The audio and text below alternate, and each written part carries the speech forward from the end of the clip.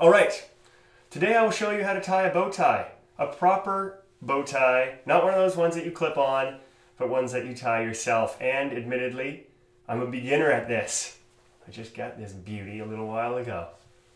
But I think this video will be informative as I have just been learning myself by watching videos much like this one on YouTube.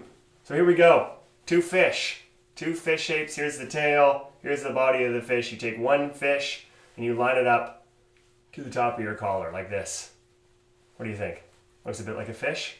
Take the other side, the longer side, right? So you have a short side and a long side. The other fish kind of goes down like this. And then keep it good and snug. Top of the fish right at the collar, and you wrap it around. Just like, kind of like a regular tie at this point. And you throw it out of the way. Focus on the short fish for a second. And there you go. You kind of line it up as if it was a bow tie, right? You see the shape of the bow tie? Take the center, so you go like this. From fish, flip it, center. Then you take this other guy right over the top. This is where it gets really quite tricky. This is actually the move.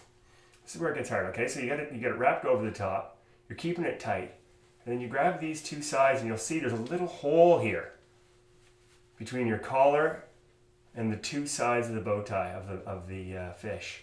And you're going to take this under one and you're going to put it through that hole. Let's see if this works. This is a high risk move, only for professionals. I got to do that one just one more time because I'm not the smoothest. I never promised you that. Just remember, if you want to watch another YouTube video, you can. But this one is unique in its admission of amateurness.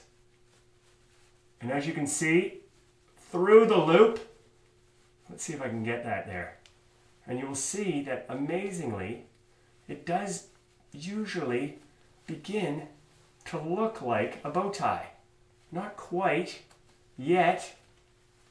Not quite there yet, but look, with a little wrangling, with a little bit of wrangling, you do got to be a little careful at this point, but you do have a bit of flexibility. And the nice thing about a hand-tied bow tie is that they don't have to look totally perfect because they're so wicked because you've tied it yourself. So the whole night you kind of walk around and go, it might look a little whacked, but I did it myself. I did it myself. Check that out. It's looking not that bad. And it's got a different shine, right? No, it actually looks terrible right now. But check it out.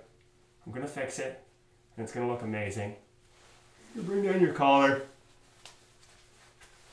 Bring down your collar. Pop out those sides. Make it look sharp. Right? Check it out. Not bad at all. Ready for the Christmas ball with David Myles. I hope that was informative. I never promised I was a pro, but it looks pretty good. Merry Christmas.